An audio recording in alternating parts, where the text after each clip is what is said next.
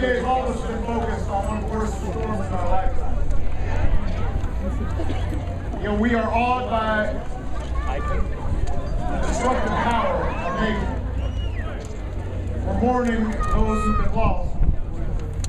And we're going to pledge those whose lives have been turned upside down that we will not quit until we have given them all the help they need to recover.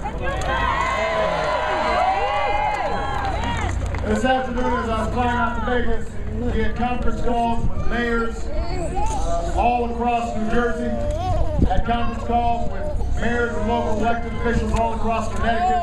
I spoke to the governors of New Jersey, Connecticut, and New York, and they're struggling.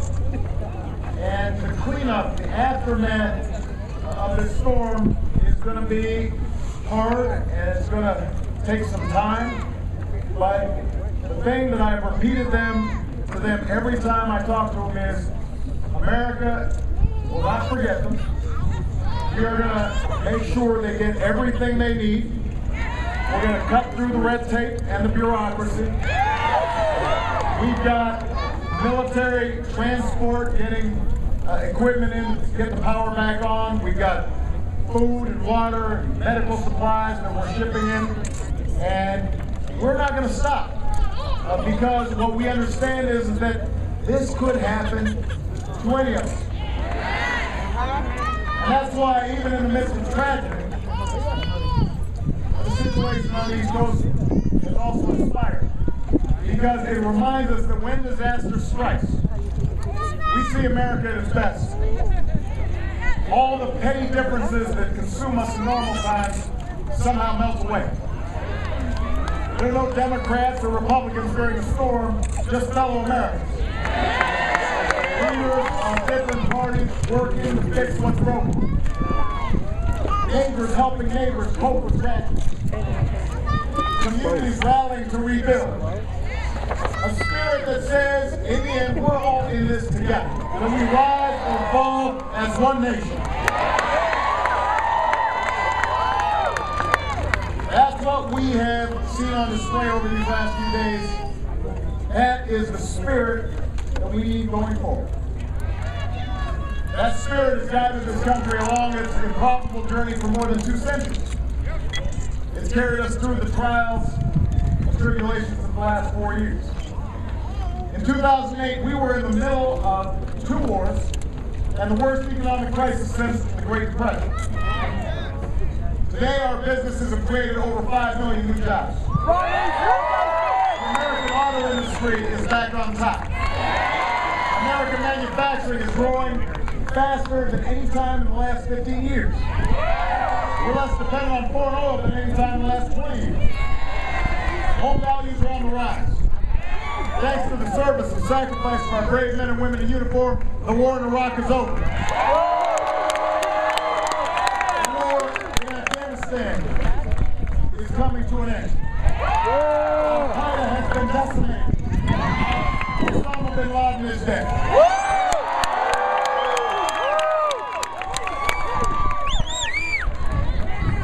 So we made real progress these past 4 years. And we know our work's not yet done. We know our work is not yet done in making sure that New Jersey, New York, Connecticut, and West Virginia, that they all recover from the hardships they've experienced. Our work is not done as long as there's a single American who wants a job and can't yet find one. As long as there are families who are working harder and harder but falling further behind, our work is not yet done. As long as there is a child languishing in poverty, barred from opportunity, anywhere in this country, anywhere in Nevada, our work is not yet done.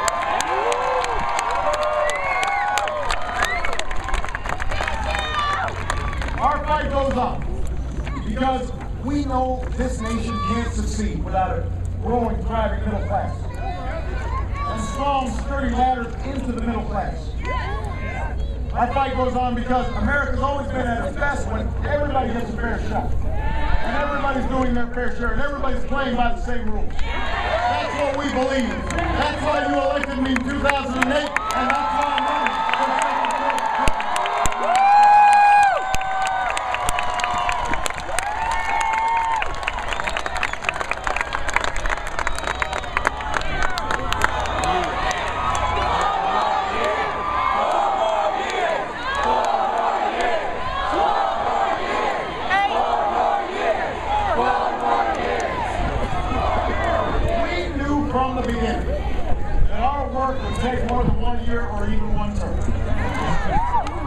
Because let's face it, the middle class was getting hammered long before the financial crisis. The economy has changed. Technology made us more productive, but it also made a lot of good jobs obsolete. Global trade brought us cheaper products, but it also allowed companies to move and hire people in low-wage countries. American workers saw their paychecks squeezed, even as corporate profits were rising and CEO salaries exploded. The guaranteed security of pensions and health care started slowly to disappear. These fundamental changes in the economy, the rise of technology and global competition, these changes are real. We can't wish away these challenges. Right. But here's what I know about it. We can meet these challenges. This is America. We've got the world's best workers and the world's best entrepreneurs. And the world's best researchers. We've got the best colleges and the best universities. And we've got the most innovative spirit. We've got everything we need to thrive in this new 21st century economy. And there's not a country on earth that would not gladly trade places with the United States. But we've got a choice to make. If we're going to realize that promise, if we're going to make sure that that success is there for the next generation. In 5 days, we will choose our next president.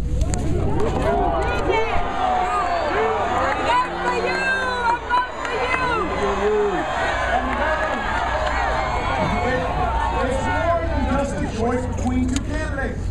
It's more than just a choice between two parties. You're going to be making a choice between two fundamentally different visions of America. On one hand, we've got folks who are arguing to return to the top-down politics that crashed our economy. What we're talking about is a future that's built on a strong and growing middle class. We know the choice that needs to be made.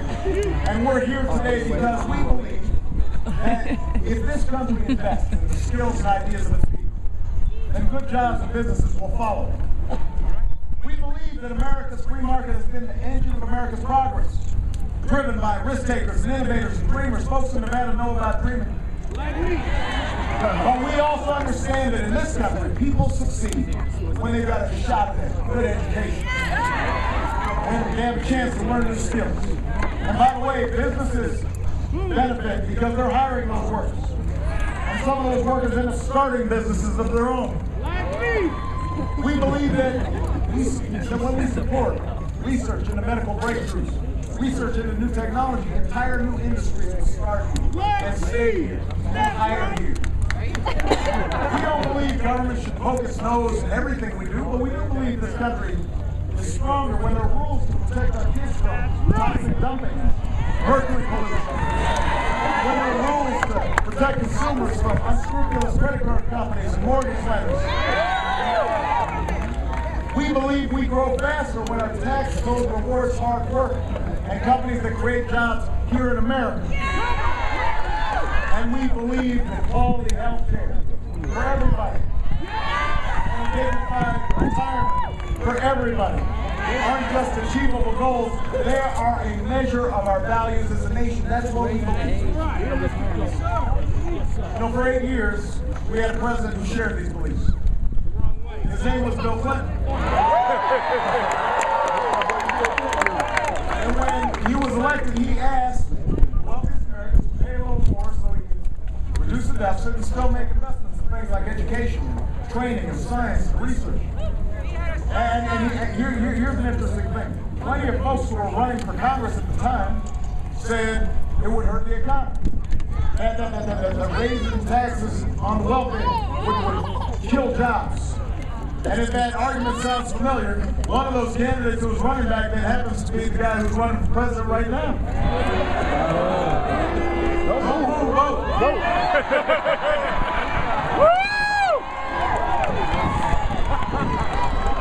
Turns out their math was just as bad back then as it is today.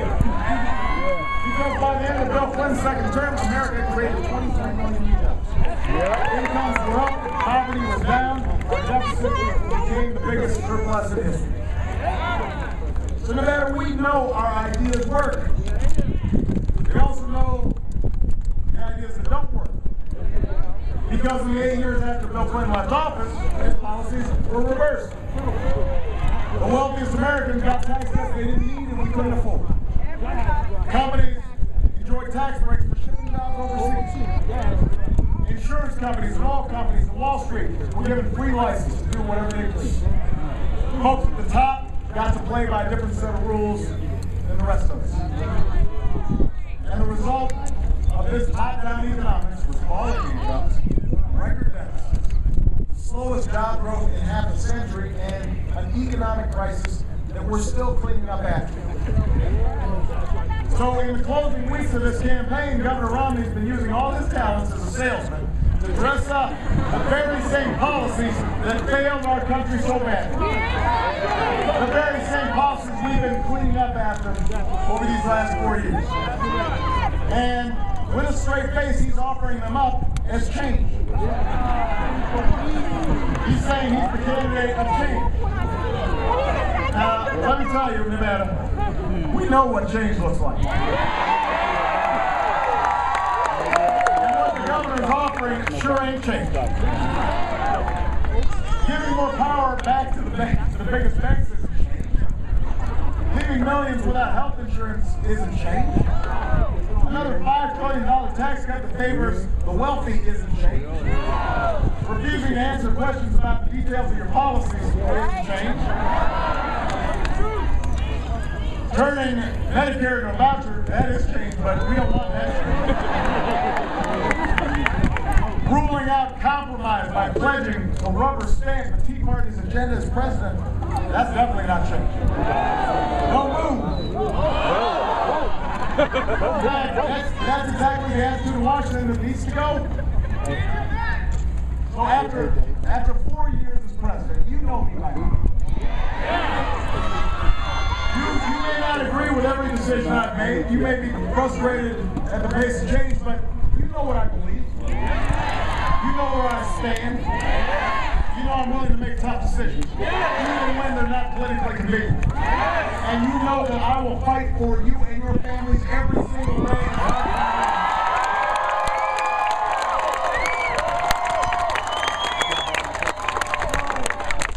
So, my opponent can talk about change, but I know what real change looks like because I fought for it. I've got the scars to prove it. You have too. And after all that we've been through together, Nevada, we sure as heck can't give up now. Change is a country where Americans of every age have the skills and education to put jobs in place. And government can't do this alone. Parents have to parent. Teachers have to teach. But don't tell me that hiring more teachers won't help this economy grow or help young people compete. We know they will. Don't tell me that students who can't afford college should just borrow money from their parents. That wasn't an option for me. I'll bet it wasn't an option for a whole lot of you. We shouldn't be ending college tax credits just to pay for a millionaire's tax cut. We should be making college more affordable for everybody who's willing to work. We should recruit 100,000 math and science teachers so that high-tech, high-wage jobs aren't created in China. They're created right here in the valley. We should work with our community colleges to train another 2 million Americans with the skills that businesses are looking for right now. That's my plan for the future. That's what changes. That's the America we're fighting for in this election. Change comes when we live up to our legacy of innovation. When we make America home to the next generation of outstanding manufacturing, scientific discovery, technological breakthroughs. You know, I am proud that I bet on American workers and American ingenuity and the American auto industry. Today, we're not just building cars again, we're building better cars. Cars that by the middle of the next decade will go twice as far on a gallon of gas. Today, there are thousands of workers building long-lasting batteries, wind turbines, installing solar panels all across the country. And those jobs, they weren't there 4 years ago. And sure, not all technologies we bet on will pan out. Some of of the businesses we encourage will fail, but I promise you this. There is a future for manufacturing in America. There's a future for clean energy in America. That future in other countries. I don't want a tax code that rewards companies for creating jobs overseas. I want to reward companies to create jobs right here in the United States.